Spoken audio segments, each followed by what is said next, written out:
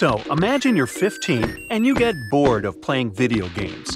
Instead, to pass the time, you decide to give some attention to an old hobby of yours, tracking down lost Mayan cities. You've heard that some ancient civilizations are said to have built entire cities based on constellations, so you decide to check out whether that was true for the Mayans. You find a book containing all the constellations the Mayan civilization believed to exist. You open good old Google Maps and map every ancient Mayan city discovered to date. You start seeing that this information actually matches. And truly, the biggest ancient Mayan cities correspond to the brightest and biggest stars of the Mayan constellations. Okay, this is getting interesting. You manage to map out over 100 ancient cities when you suddenly notice something strange. There's an area in the Yucatan Peninsula in Mexico where archaeologists have unearthed 2 Mayan cities. But on the constellation map, there are 3 stars. Could this mean there is a long-lost city waiting to be discovered nearby? You might think this sounds too daydreaming, but the story is actually true. The previous account happened to a Canadian teenager named William Gadoury. The boy is known as a science genius and had even won an award for the constellation theory we presented just now. When he noticed that a 3rd city was missing from the 23rd constellation he was examining, he began to scour the internet for satellite pictures that could help him solve this mystery. He looked into images from NASA, JAXA, a Japan-based satellite company, and Google Earth. These images were still insufficient to answer his questions, so he reached out to a friend inside the Canadian Space Agency. His friend provided him with state-of-the-art satellite imagery that gave him the answer he was looking for. According to the images, there is a large square area right on the border of Mexico and Belize, which looks like the remains of a city. William took the images to a remote sensing expert known as Dr. Armand Larocque from the University of New Brunswick. They studied the images thoroughly and concluded that the area could be housing 30 buildings and even a large pyramid. The scientific and archaeological community went crazy with the 15-year-old's discovery. Could this really be true?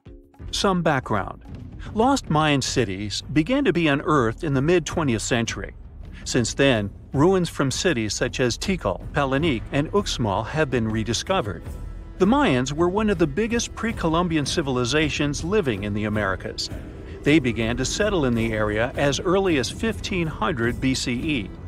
Experts believe that, at its height, the Mayan civilization consisted of over 40 cities, with a population of millions of people.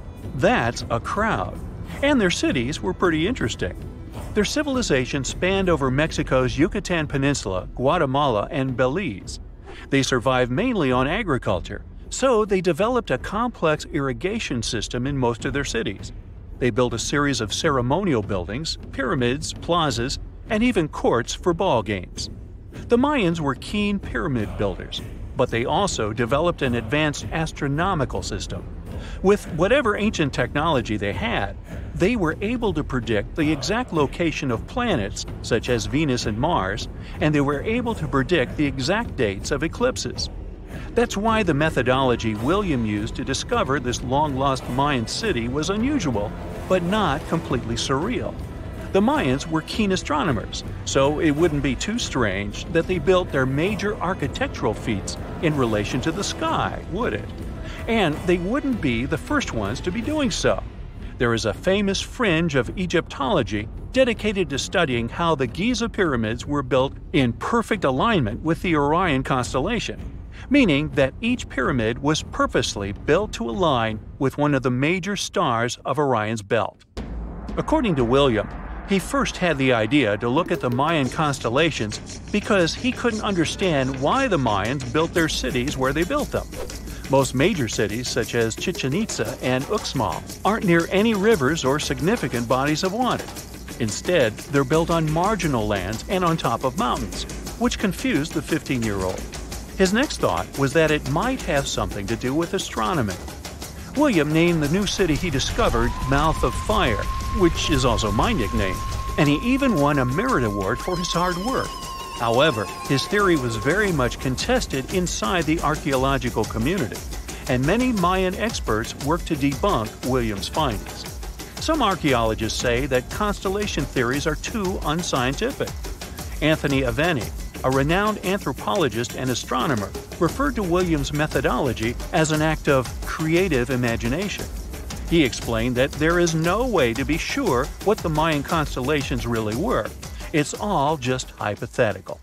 Another debunking of William's findings came from Mayanist David Stewart, who said that the object identified on the satellite imagery is nothing but an old cornfield. His claim was supported by an expedition that took place near the area in 2021, when the archaeologists present reported there was nothing at all in this area. Still, a 15-year-old boy almost found a long-lost Mayan city, which is pretty exciting if you ask me.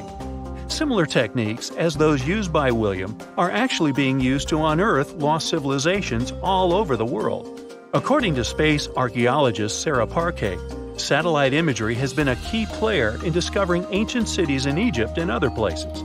Sarah herself spends most of her days scouring images for any sign of where there could have been cities long ago. What happens, she says, is that any time you have something buried, it's going to be covered either by vegetation, soil or sand, or some other modern construction on top of it. In order to assess whether there is something hidden under large canopies of vegetation or not, she uses infrared technology, for instance. A major recent discovery in Brazil was done in a similar way. Satellite imagery detected a network of trenches dating back to 200 to 1200 CE. These suggest settlements that could have supported around 60,000 people. But in this case, the satellite imagery did indeed correspond to what was on the ground. Researchers from the University of Florida found several mounds that were accompanied by ditches and geoglyphs. Archaeologists also found remnants of carefully designed walls, centered around plazas, much like the type of construction done by the ancient Mayans. Advances in satellite tech have also shed new light on long-discovered ancient Mayan cities, such as Tikal. Located in the heart of the Guatemalan jungle, Tikal is believed to have been the capital of the ancient Mayan Empire.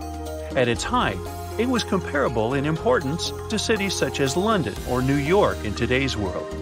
It was composed of a series of complex monuments, many of them believed to have been the resting places of kings and chiefs.